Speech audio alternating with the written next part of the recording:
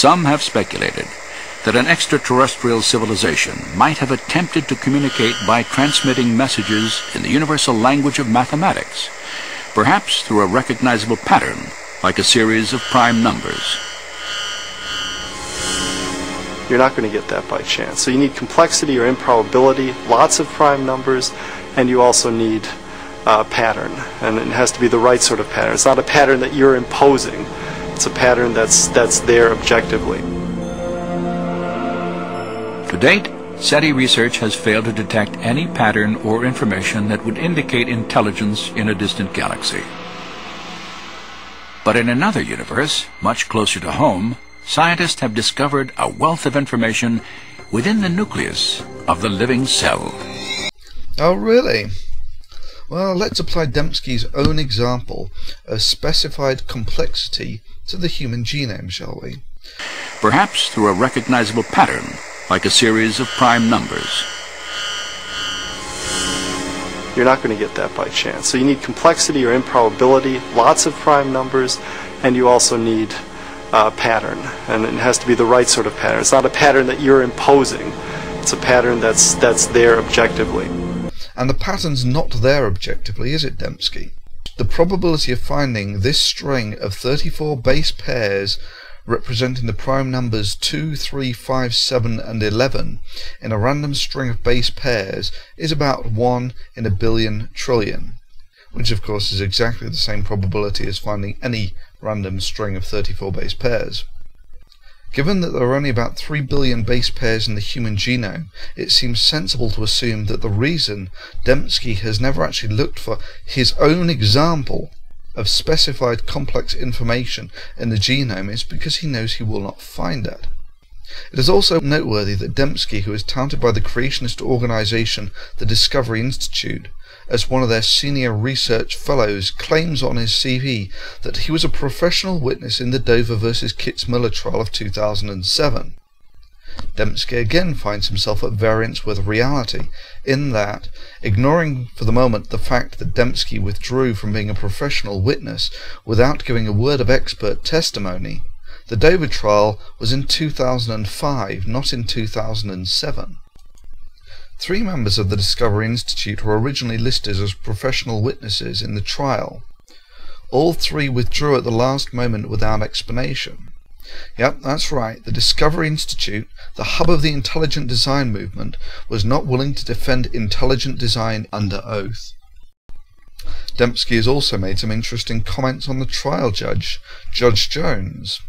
Before the trial, as soon as they found out Judge Jones, he said, "Judge Jones is a good old boy brought up through the conservative ranks, a political buddy of Governor Tom Ridge, who was deep in George W. Bush's circle of power, and was appointed by GW himself. Senator Rick Santorum is a Pennsylvanian in the same circles. And last but far from least, George W. Bush himself drove a stake in the ground saying, 'Teach the controversy.' Unless Judge Jones wants to cut his career off at the knees, he isn't going to rule against the wishes of his political allies."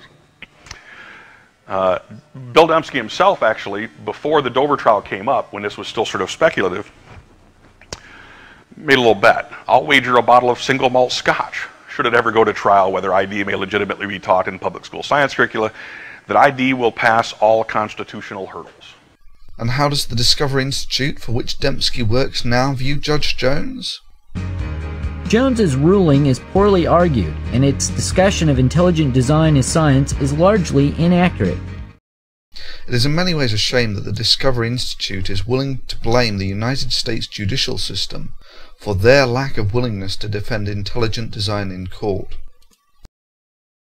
But let's get back to the details, eh, Dembski? On a seashore, another improbable pattern etched into the earth illustrates how we detect design.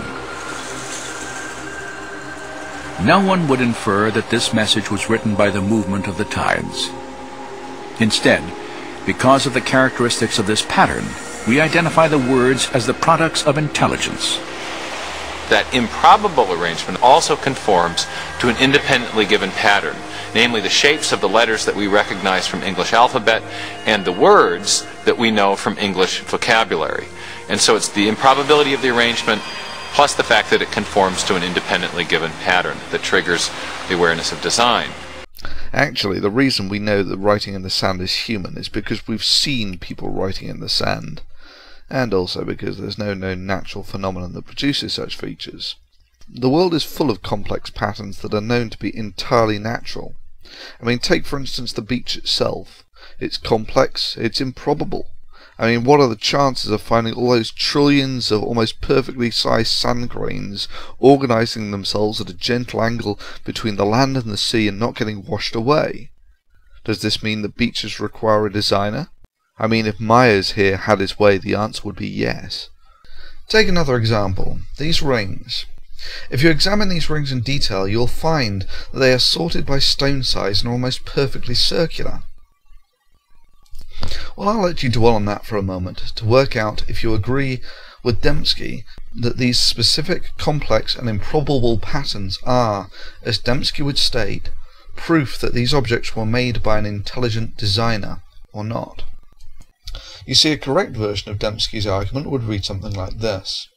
If you come across an unknown phenomenon for which there is no current naturalistic explanation, this does not mean that a naturalistic explanation will not be found in the future, nor does it mean that this process or phenomenon is due to an intelligent process or designer. All it means is the explanation for the phenomenon is currently unknown. The unknown is not proof for the existence of God. However, Dembski then goes on to look for complex specified information in DNA, where it is known to have a natural origin.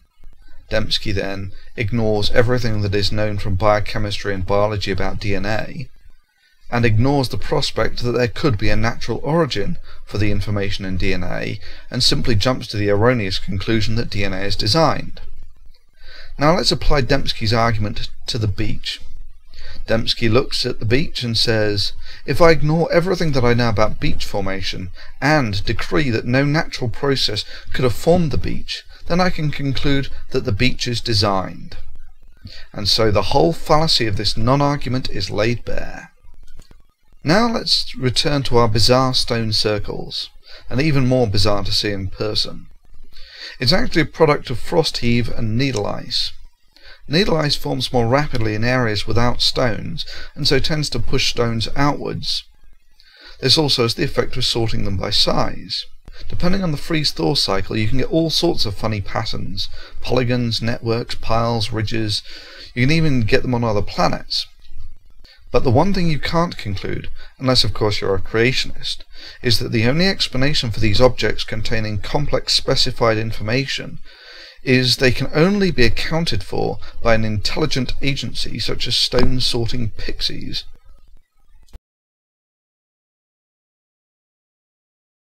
Perhaps through a recognizable pattern, like a series of prime numbers. You're not going to get that by chance. So you need complexity or improbability, lots of prime numbers, and you also need a pattern. And it has to be the right sort of pattern. It's not a pattern that you're imposing. It's a pattern that's there objectively.